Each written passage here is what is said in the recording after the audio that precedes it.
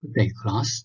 In this video, we are going to study a new category of the organs, the extraordinary organs.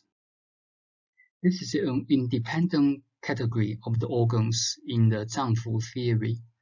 The reason why we need to have a separate category of the organs is because these organs are different from the Zang organs and Fu organs. As we studied previously, we understand that the Zang organs, although they have different functions, they share the similar function of storing. For example, they store the essence. The Fu organs, they need to discharge. They store the food, but they have to discharge. They should not store the food for a long term. The extraordinary organs, they neither similar to the Zang organs nor the Fu organs. As from the function, some of the extraordinary organs, they can store something. For example, the gallbladder, the uterus, they can store something. They have the function of storing. However, they hollow the inside. So this is from the shape. They are similar to the Fu organs. Apart from the functions, the Zang organs, they have paired relationship. For example, the heart and the small intestine, the lung and the large intestine, the liver and the gallbladder, the kidney and the bladder. As we study, we have introduced all of them the paired relationship because in the functions, they support each other, they stay very close to each other, so we said they are coupled organs. In the extraordinary organs, they don't have the paired relationship. They are independent. There are 6 extraordinary organs: the brain, the marrow, the bones, vessels, gallbladder, and uterus. In this session, we are going to focus on the brain and uterus. The marrow will be introduced with the brain. The bones we have introduced in the session of the kidney, as the bones and the teeth are the body constituents of the kidney. The vessels we're going to introduce in the next video. The gallbladder we have introduced in the Fu organs. The gallbladder is considered as the Fu organ as well as the extraordinary organ. Firstly, the brain. The brain locates in the skull is where the marrow accumulates. In 黄帝内经, it is described that the brain is the seat of the marrow. Although the Zang theory agrees that the 5 Zang organs are the most essential, and all treatments will be based on the 5 Zang organs. As stated in the 黄帝内经, the brain is an important organ of human body, as it is where the life comes from. The 黄帝内经 says the development of the life, firstly, is from the formation of the axons, and then it is followed by the marrow and the brain. This was specified in 2,500 years ago, which is in agreement with modern medicine. Although we use different terms, we use the axons, we use the marrow and brain. This is very similar to the development of the fetus in the initial stage. From the functions of the brain, dominating the life activities, dominating the senses, dominating the motion and lumps of the lumps and the chunk. The life activities, including the consciousness, the thoughts, emotions, psychological aspects, all these life activities. When you see these functions, do you ring any bells? Are they similar to something that we have mentioned previously? Some students may realize that these functions are very similar to the functions of the heart. It is true that the brain's function is very closely related to the heart function. One of the reasons is because the Zang theory is based on the 5 Zang organs. The brain is not part of the Zang organs. The function of the brain was developed in the 17th and 18th century. That's because of the influence from the conventional medicine. That's also when the conventional medicine was introduced to China. At that time, the practitioners tried to find something in common in these two medicines. So this was the new developments in Chinese medicine. However, we have to highlight that in the treatments, although we agree that these functions are actually from the brain, in our treatments, we still focus on the heart. If patients suffer from the brain, the problem diseases related to the brain in the treatments, we still focus on the heart. The reason is because in our theory, the brain's function is still under the category of the heart function. As the heart houses the mind, houses the spirit, the life activities is part of the spirit. For example, the unconsciousness is a medical condition that's directly related to the brain. In Chinese medicine treatments, we will apply the treatments, the principles of opening the heart orifice, either from using the herbal medicine or acupuncture. As from the theory, the unconsciousness we still consider as the dysfunction of the heart. So when we study the functions of the brain, we need to revise the functions of the heart, and then we need to compare these two different organs. Dominating the sense. These senses including your vision, your hearing, your smelling, and the taste. So these senses related to the eyes, ears, mouth, nose, and tongue.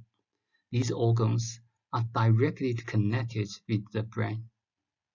The brain is dominating the motion of the limbs and trunk. This has been proved by the conventional medicine. The brain is the seat of the marrow. It links to the marrow directly. The marrow is developed from the axons, which is stored in the kidney. Therefore, the brain is related to the kidney. The brain function will rely on the kidney axons. This includes the innate and the acquired axons. From this point of view, in the clinics, when we see patients with diseases with the brain, in the treatments, we may focus on the kidney. On the other hand, if a patient suffers from the problem related to the kidney, the patient also may present with some symptoms that are related to the brain, such as the poor memory. So in this situation, we will focus on the treatments of kidney axons. The brain that is related to kidney. Apart from the kidney, the brain is also related to all different Zang organs. For example, we have mentioned that the functions of the heart and the brain are very similar. The heart and brain are linked together. So in the treatments, we may treat the heart and the brain at the same time. When talking about the brain and the lung governs the qi and also governs the vessels that's related to the blood. Brain will need the supply from the qi and blood. This can reflect the relationship between the lung and the brain. The brain and the spleen and stomach, these are the organ where the acquired qi comes from. That's where the nutrition comes from. all the nutritional supply for the brain is actually from the spleen, although these supplies will be supported by other organs as well. So it will be the combination of the 5 Zang organs. The liver governs the qi flow. The liver also stores the blood, qi flow, and the blood also nourishing the brain. The brain and the kidney is mainly focused on the marrow and the kidney axons. So as you can see from this point of view, that the brain is related to all different organs. More specifically, the brain is related to the Zang organs. When the brain is related to the Zang organs, it is actually related to the whole body, as the Zang organs is linked to the 5 Zang organs are linked to all different tissues, all other organs. The brain's function will rely on the supports and assistance from all 5 Zang organs. That's why in the treatments for the brain's problem, we will also focus on different Zang organs. We not only focus on the brain, we not only focus on the kidney, we will focus on all 5 Zang organs. It depends on which organs dominant. The marrow is considered as another extraordinary organ. The marrow links to the brain directly. The marrow also stores in the spine and the bones. The marrow in Chinese medicine is developed from the innate essence, and it is nourished by the acquired essence. The function of the marrow, it has the function of nourishing the brain. It has the function of supporting the bones and transform the blood. As the marrow is related to the brain, to the marrow in the spine, in the bones, and it can transform into the blood. So a patient suffers from diseases that's related to the brain, related to the bones, and related to the blood, such as the blood deficiency in Chinese medicine or anemia. In this situation, we will consider the treatments towards the marrow. When we consider the treatments towards the marrow, we will focus on the treatments of the kidney. Again, we base back to the 5 Zang organs. As the marrow is developed from the axons, it is developed from the innate essence, and it is nourished by the acquired essence. So in the treatments, if the patient suffers from blood deficiency, we think that's from the axons deficiency. When we see the axons deficiency, we need to think about the kidney. That's why our treatments will focus on the kidney. This essence needs to be nourished by the acquired essence. The innate essence may be deficiency, and then the acquired essence need to nourish the innate essence. So in the treatments, apart from the kidney, we need to focus on the spleen and stomach, where the acquired qi, acquired axons comes from. The uterus locates in the abdomen behind the bladder and in front of the intestines. The uterus in Chinese medicine not only refers to the uterus itself from the anatomy, it refers to the whole internal genitalia in females. This can be proved from the functions of the uterus, controlling the menstruations and gestating the fetus.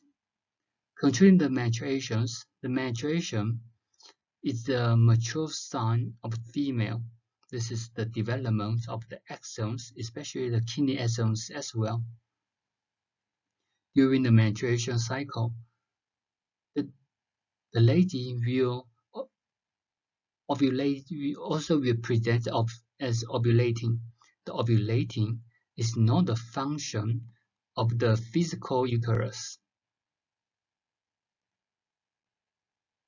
It's not the function of the physical uterus. So the uterus in Chinese medicine actually refers to the whole system. As the menstruation is one of the functions of the uterus, including the ovulating. So patients suffer from menstruation problems, suffer from infertilities or fertility problems. We will focus on the treatment of the uterus. The function of the uterus also can be reflected from the menstruation. For example, the cycle of the menstruation, the property of the blood, the color of the blood. We can see the uterus condition from these different aspects. Another very important function of the uterus is gestating the fetus. The uterus is the area where the fetus grows.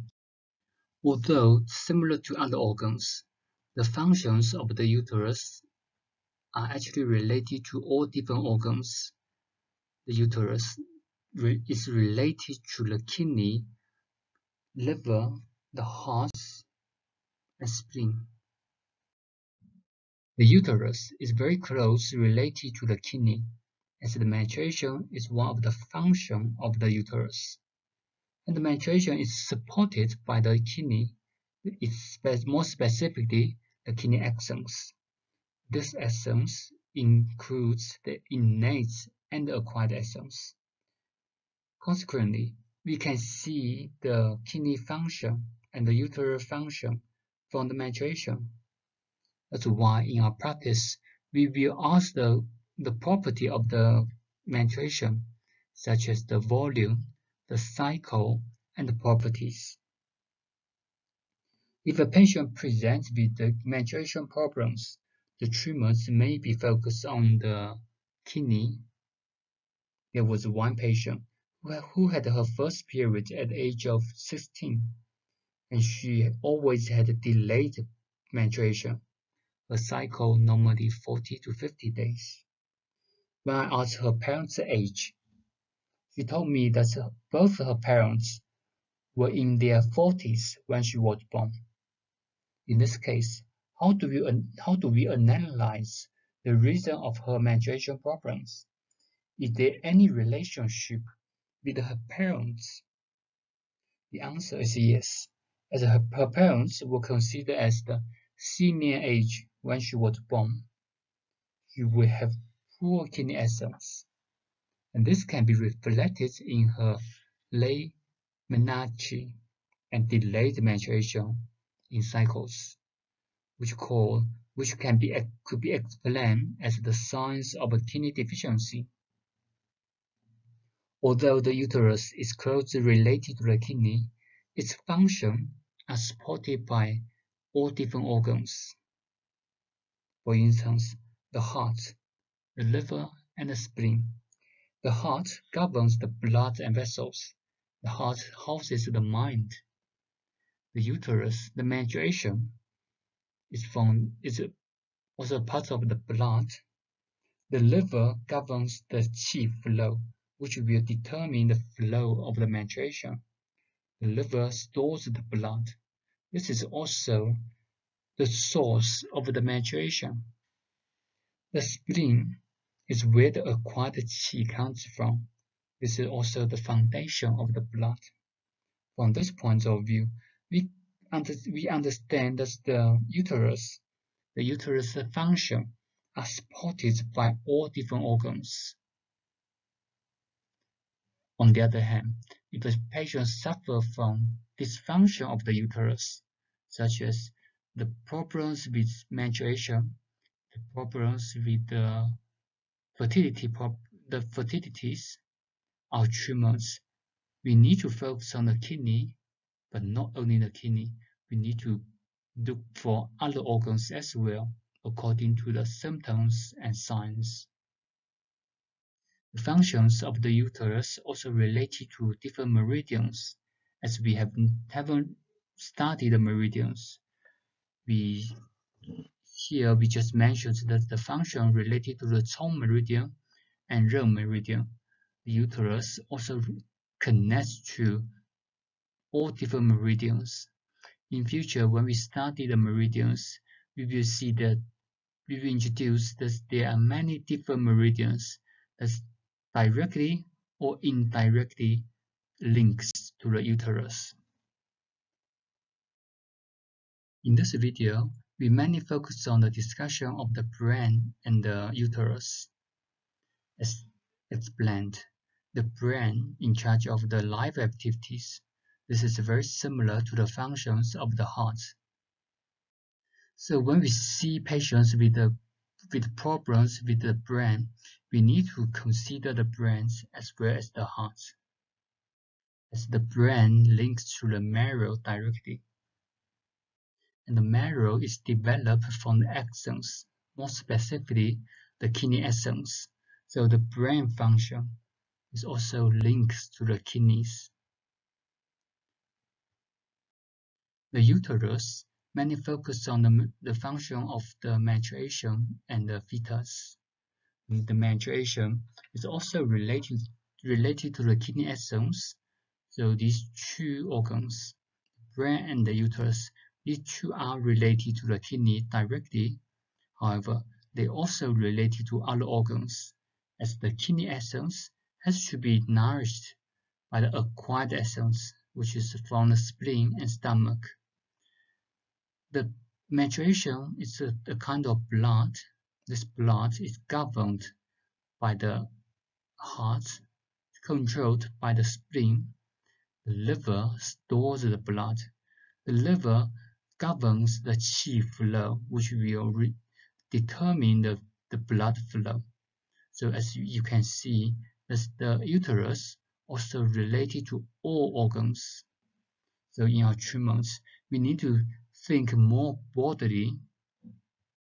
We should not be limited within one or two organs. We need to find proof, evidence to support your diagnosis. In the next video, we are going to clarify some body constituents. Thank you for your attention.